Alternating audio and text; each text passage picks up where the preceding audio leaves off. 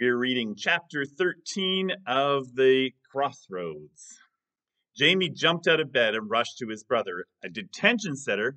You mean he's in jail? But he's not a criminal. What happened? Tomas took a few choking breaths before rubbing his eyes with his sleeves. Officers blocked the road and demanded to see everyone's papers. Don wanted to take the side roads, but I said the highway, which was faster. It's all my fault. Tomas let out a sob and caused Vida to bark from her spot on the bed. Tomas tossed his keys into a pile of dirty clothes and turned on his heels back out the door. From their trailer, Jamie watched the shadow of his brother stagger over to the big house. Part of him wanted to go too. The other part was too scared to interfere. A light came on in the kitchen, and the shadows of Tomas disappeared as Donatici let him in. Jamie waited by the door, watching the big house, and didn't even notice the chill in the air until he saw Angela huddled on her bed.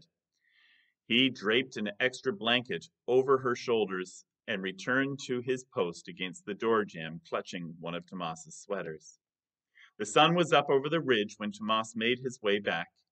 With the blanket still draped over her shoulders, Angela made them mugs of instant coffee, black and sweet for Tomas and very milky and sweet for Jamie. Hers just a little sweet, with a color in between. She had converted her bed back to a table and benches and made a pile of toast smothered with butter. Tomas took his coffee but didn't drink it as he sat on Angela's former bed. Vida inched her way to him. He placed a hand on her one ear, and she kissed his palm to make sure he felt better. How's Donatici? Jamie asked. About ready to march down to the detention center and demand they deport her with him. She wouldn't, Jamie gasped. Tomas shrugged his shoulders. So what happened? Angela asked. Immigration control blocked up the whole highway. Everyone knows about the few fixed points within 100 miles of the border. But this one was a pop-up. I've never encountered one there before, and I've driven that road more times than I remember. Jamie remembered the checkpoint he and Angela went through in the southern state of Chiapas in Mexico. Men with rifles asserting their power and scaring everyone in their path. They had witnessed a Salvadorian woman literally dragged off the bus after the officer noticed her Central American accent. His heart had gone out to her, and she'd been a complete stranger. He refused to think about Dawn enduring the same thing. At first, I thought the traffic was due to an accident. By the time I knew what was really happening, I couldn't turn around. Tomas said this to Vida as she continued to reassuring him with her kisses. His free hand brought the coffee up to his lips, but he seemed to forget what he was doing and set it back down without drinking. They took us both in. What? Why? Jamie asked. It didn't make sense. Tomas had a driver's license from the state of New Mexico and papers that said he could legally live and work here. And Dawn had been here forever. When Tomas had picked them up, after they crossed the U.S.-Mexico border, they had come across one of the fixed checkpoints. Maybe the guard had asked Tomas a simple question. But from Jamie's memory, it seemed like the officer had barely glanced in the truck. He had seen a grown-up, 2 youths, and a stray dog, and waved them by as if it was nothing. Angela placed a piece of toast in Tomas's hand, and he ate it, though Jamie was sure he didn't know what he was doing.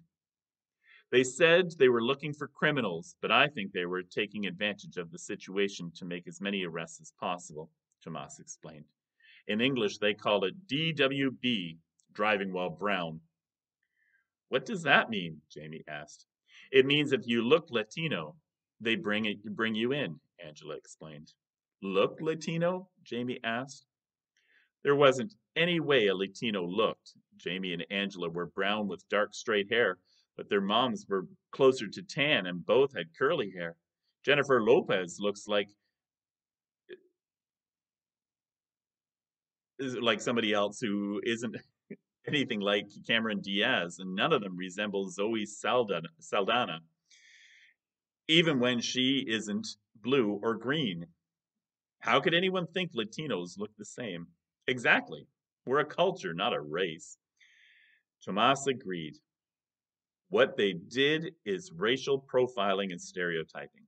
They took Don because he's brown, has no papers, and doesn't speak any English. They brought me in because I'm brown and had Don with me. But they let you go.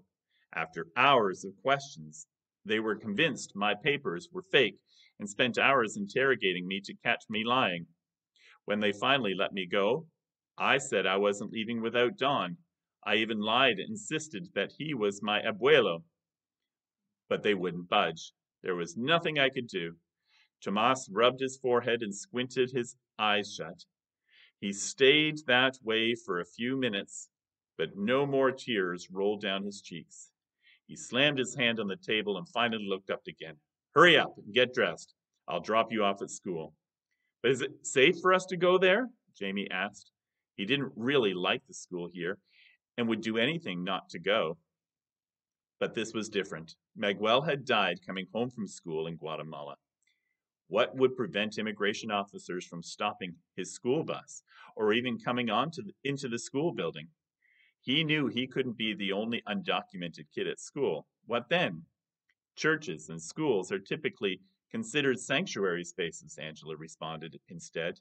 They're safe places where police officers can't arrest anyone unless their person is endangering people, like a bomb threats or school shootings. We talked about this in one of our classes. Jamie turned to Tomas to see if it was true. Not that he didn't believe Angela, but she did like school more than he did. Tomas nodded. I can't see immigration officers wanting to target schools. Most kids don't carry identification, and besides, it's a lot of work to look after kids in a detention center. It's one thing to detain a whole family because the parents can look after the kids. But if not, the government has to pay a lot more people to take care of them, including teachers, since children are required to go to school. I'm more concerned with you staying here. Here? Jamie looked around the trailer. They were down a long dirt road in the middle of a cattle ranch with no visible neighbors. Just the other day, Don said no one would bother coming down here. They know about Donna Chichi. They could decide to target her, Tomas read his mind. A breath choked in Jamie's throat. The trailer didn't have a lock, and even if it did, it wouldn't make any difference. He'd seen too many movies and cop shows where the police just barged through thick wooden doors. The trailer door was made of flimsy aluminum. When I mentioned this to Mr. George, he reminded me this is private property and legally no one can trespass, not even an immigration officer without permission. Still, don't let anyone in. Tomas's message couldn't have been clearer. Immigration officers were like vampires. You don't invite them inside. I need to check on the cows and calves, feed everyone, and then we'll go. Tomas drained his coffee in one shot and shoveled a whole slice of toast into his mouth. You need to sleep. Angela got into her demanding mothering role with her hands on her hips. It's been ages since she did that, and it made Jamie smile.